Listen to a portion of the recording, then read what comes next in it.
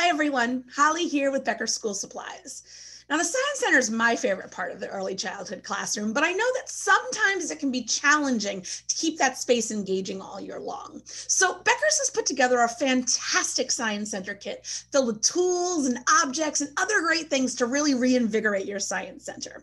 Now I want to share with you some of the ways that I like to use those tools and objects to really extend the learning beyond the Science Center. Are you ready? Let's get started.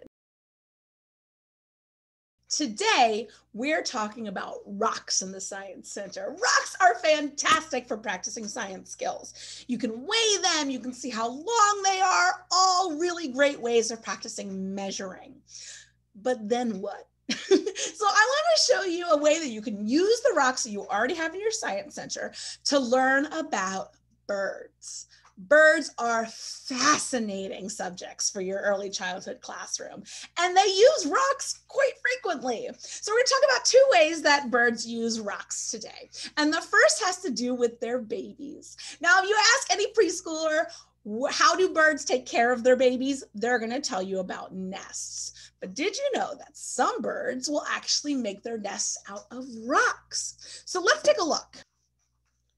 So the first thing you want to do is you want to find sort of your egg rock. Pick one of your rocks that sort of looks like an egg and put it aside. Now you're going to challenge the students to make a nest out of the remaining rocks in the Science Center. This is great for fine motor skills. They have to balance. They're going to have to make a circle with their rocks. They can build it up a couple of layers deep. Also, that their nice egg rock has a place to go and be nice and safe. So now we're going to stick our rock in the middle.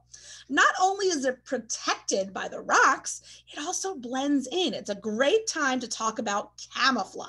Building a rock nest is one way to connect the rocks in your Science Center with birds. Now, the other way has to do with how some birds eat. Now, when we eat, we use our teeth to break up our food before we swallow it. Now, birds, they don't have teeth. So they have lots of different ways of making sure that they're able to swallow and digest their food. And some of those ways have to do with rocks. Now, some birds will swallow rocks or sand or grit to help grind up that food in a very special organ called a gizzard. So to sort of get students thinking about how those rocks might grind up the food that these birds eat, I want to share an activity with you. Right away, my young scientist starts to sort the rocks she's been given. She takes the two that look the most similar and puts them aside. Now she's left with two rocks that don't look alike at all, and she's not sure where to put them. So I encourage her to use all of her senses, not just her sense of sight. So she starts to feel the rocks, and she realizes that some of the rocks are rough and some of them are smooth.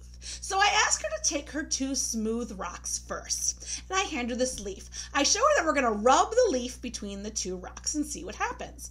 So this is a little tricky fine motor skills wise, so I help and I put the leaf between her two rocks. So she rubs and rubs and rubs and not much changes. Basically, the leaf goes just sliding across the surface of these smooth rocks. So I ask her to grab the rocks that she said were rough from the beginning. And I hold the leaf up and ask her to do the same thing she did with her smooth rocks. Now, if we get a little bit closer, we can see now there are bits of the leaf that are breaking off. So the leaf is changing, being rubbed between these two rocks. Now she gets even more leverage with her rough rocks and uses them flat on the plate to really change the shape. This is one of my favorite activities for the Science Center, and I bet it'll be your students' favorite activity too, because it gets a little messy at the end. I hope everything I shared with you today helps you think differently about the objects in your Science Center. Now, if you need rocks or other really cool tools for your Science Center, please check out shopbecker.com and check out our Science Center kit. It's filled with all of the tools and objects you need to really make your Science Center exciting. Thank you so much, and I'll see you again soon with more Science Center tips for your classroom from Becker School Supply.